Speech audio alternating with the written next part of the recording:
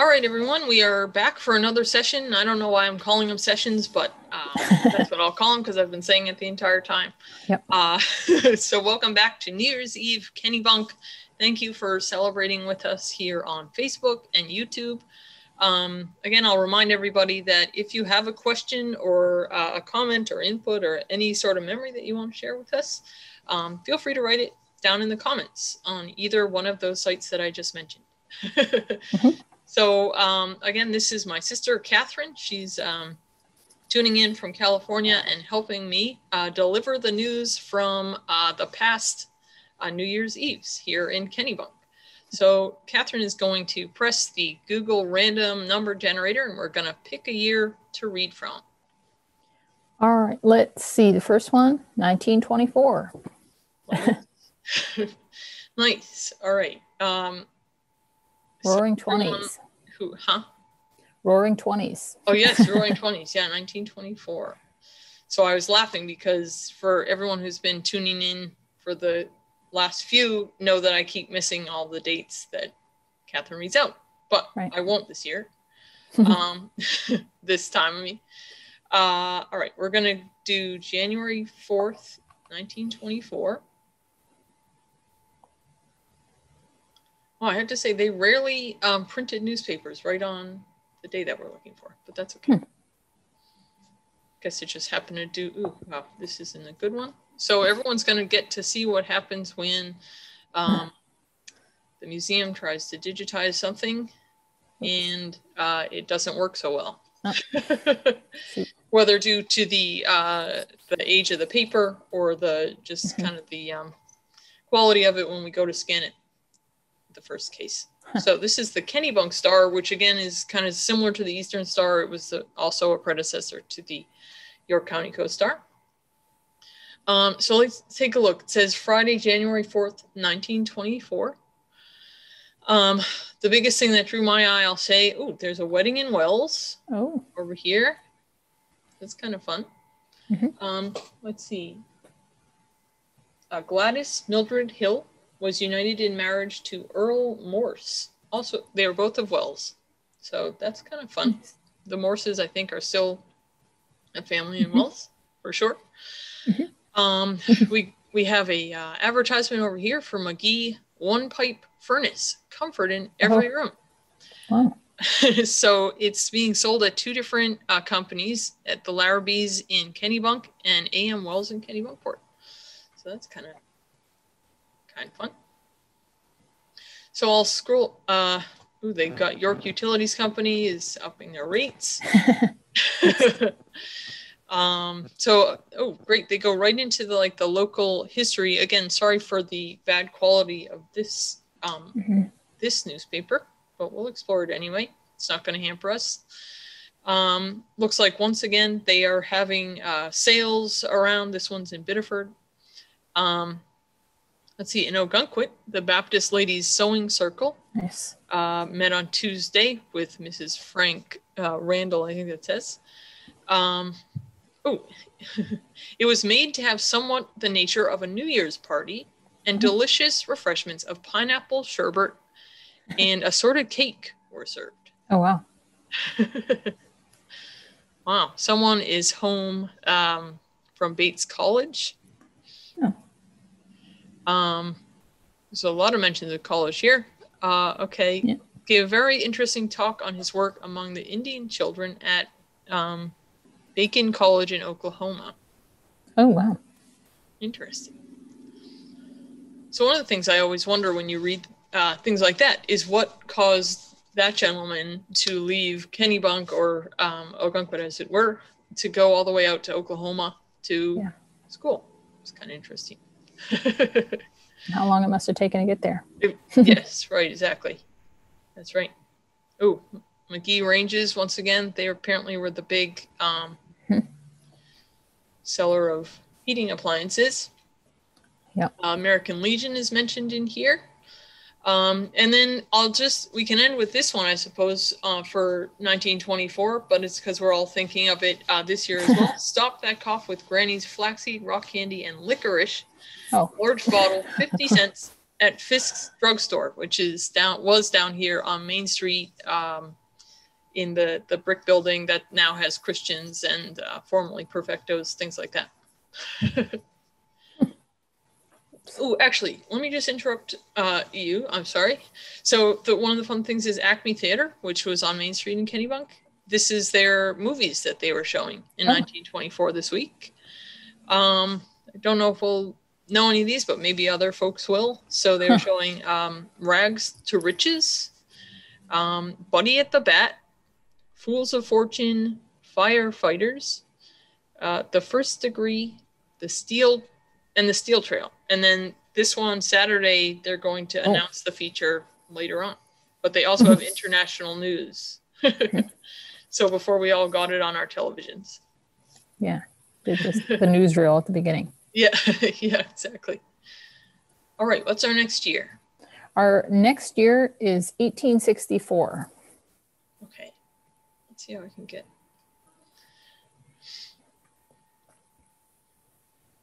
Okay. I had to make 2 pictures of 1864 because it was going from one page to another. All right. So, first page, we're going back to Andrew Walker now. Again, he was the town diarist who wrote pretty much every day what was going on. The closest to the turn of the year for 1864 was January 6th. And he writes, of course, we have to suspect that this is going to be talking about the Civil War. Mm-hmm. He writes, it was noted December 22nd that 24 volunteers on that day went to Augusta to be examined as soldiers for the 2nd Maine Cavalry Regiment. Of that number, 5 were rejected and 8 were credited to the quota of other towns as they could not legally prove they were residents of Kennebunk, as is reported. The 11 who were accepted as residents of this town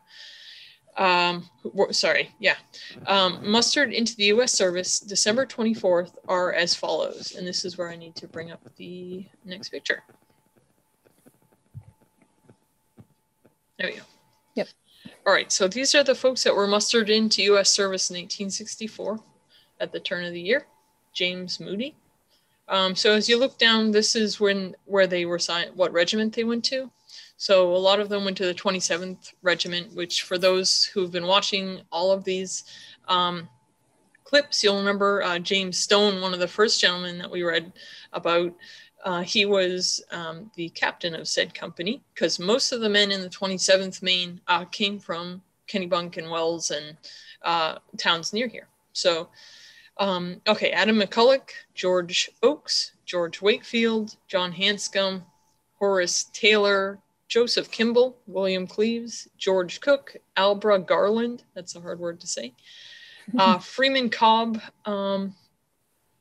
all mustered into the service. It says W.A. Moody, being an officer, is not recorded as one of the quota and does not receive any bounty.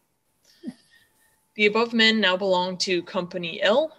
Part of them are now in town to receive their bounty of $300 each. So, in case anybody's wondering what a bounty is, it means if they volunteered so the state would put out a call, or the federal government would put out a call for a quota of people from each town to sign up for the service. And if they could get that by having people volunteer instead of getting drafted, then they would pay somebody a bounty because they didn't have to force people to sign up. So all of these gentlemen on this list evidently volunteered to go, and then they get paid their $300 cash to go. Oh. So that's what that is. All right, let's do, I think, one last date for this session. And I'm going to apologize because I can hear the sirens are coming out. So we're going to, we are lucky enough to be neighbors to the police and fire departments. So sometimes that's an occasional siren go by. That's all right. I hope everybody's okay, by the way. Yes, of course. All right, last year. All right, the last year, let's see, is, oh gosh, it's really a fan of the 1800s. We'll go with 1917. Okay, nice. Let's see if I have something to go with it. Oh, wow. Okay, so we have, I'm going to show you what I'm looking at here. So we have the Eastern Star. Once again, and I'll say volunteers and staff members here at the museum often try to go through the digitized newspapers, and we'll make a note of kind of something that was big theme in that newspaper if we find it. So for this one, someone's obviously been going through and been doing that. So that's why you see those extra words hanging on. So let's find something around New Year's. So we have December 28th, or we have January 5th, and that's not an actual newspaper. So we're going to go with December 28th. Let's see if I open it correctly. December 28th, 1917. Oh, so this will interest actually a lot of people. This is not something obviously that was happening in 1917, but they, this is a whole, yeah, right. They felt the need to explain the reasons for naming of Kennebunk streets. So if anybody's ever interested in, why streets are named the way they are, some of them you can figure out. I mean, this is pretty straightforward. Lincoln Street for the martyred president. Ross Street, which I think is now Ross Road, near Hanford, in honor of Dr. Orrin Ross, leading physician of Kennebunk for a great many years and father of Dr. Frank Ross. So actually, I won't go through all of these, but if anyone's ever interested in the street histories, to come look for the newspaper from December 28th, 1917. One thing that's interesting here is one of the biggest stories. Again, remember we were talking about how like page one of any newspaper is the biggest and most dramatic things that have been happening. So this whole column is about people who have left for Christmas or people who are visiting for Christmas. And I'm sure to people's horror in 2020, the list of away for Christmas are all of these people. And for those of us who would be afraid at that, because why would you publish the fact that you're away from your house? For any ne'er-do-well, just an interesting thing to see in a newspaper. So all of those folks were traveled elsewhere. It looks like they just actually went to either Springvale or Lawrence, Massachusetts, Kittery. So pretty local, but just the same. I think we all wonder that, why you would do that. Kennebunk Savings Bank had a Christmas club, to save money for the holidays, for the next holiday. This one, Norton and Hardin in Kennebunk, Maine, is advertising electricity for every farm. Wow. And then, government demands stock taking and returning account of stock on hand December 31st. So trying to get rid of the extra funds there. Yep. Perfection of heaters. So that's a concern, still have. Yep. And then, I don't know if anyone else is noticing this, but there's a lot of mention of trade and keeping faith in trade and investing or getting rid of things. So that was 1917, I guess was kind of wartime. So everybody's a little nervous about what was going on. I'm going to scroll all the way down. Kennebunk and vicinity. It says the Star has received 2 handsome 1918 calendars. One from J.O. Ewell, the florist, and one from W.F. Bryan, painter and decorator. So that was big news. 75 were present at the surgical dressings meeting Wednesday afternoon. Okay, so it was containing, I can't read the number, but something dressings was packed for shipment to Boston. And I'm pretty sure that that had to do with the war effort that was going on. Yeah. Well. Yeah, so a lot of these actually, if you guys are perusing the same as me and my sister, you can see that a lot of these actually have to do with kind of medical service or war effort items. Patriotic League, Christmas party. People go to the exemption board having enlisted and been commissioned. So a lot of this has to do with World War I at the time. So that's what was going on in Kennebunk, were people talking about World War I and what was going on with society. So again, with fundraisers and trade and investments and all the rest. So it seems, once again, the theme is, everything happens again and again, just in different ways. All right, let's just do one last one, and then we will hand it off to the next New Year's Eve event. All right, so let's see. We've just done that one. Let's see. 1857. Okay. Let's see. Okay.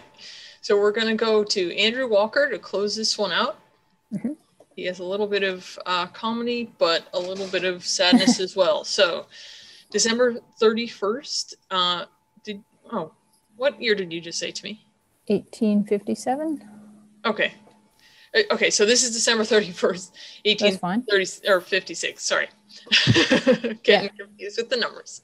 Anyway, so it is leap year in Kennebunk. The ladies in Kennebunk do not appear to have taken advantage of their leap year privilege. I don't know what that means. Or they have found marriageable men uncommonly obstinate. Oh. There has been a less number of marriages in Kennebunk during the past year than in either of the last 18 years. Wow. Wow. So 19 couples married in 1856, evidently. The number of deaths in Kennebunk, as recorded in the town clerk's office for the year 1856, 17 males, 21 females, total 38. Average age was 40 years. Proportion to the population, 1 in 70. Wow. Wow. So that really puts us kind of in our place about what was happening in 2020 compared to 1856 in terms of population, and some reference to a leap year. And I don't know what the privilege with being married in a leap year is. If somebody knows what that superstition is, maybe you can fill us in. Yeah. But yeah, I think we will let everyone enjoy their evening, and make sure to head back here to see the rest of our New Year's Eve festivities here on Facebook or on YouTube. And once again, I will wave with my sister and say thank you very much for tuning in, everyone. We'll see you in a few minutes.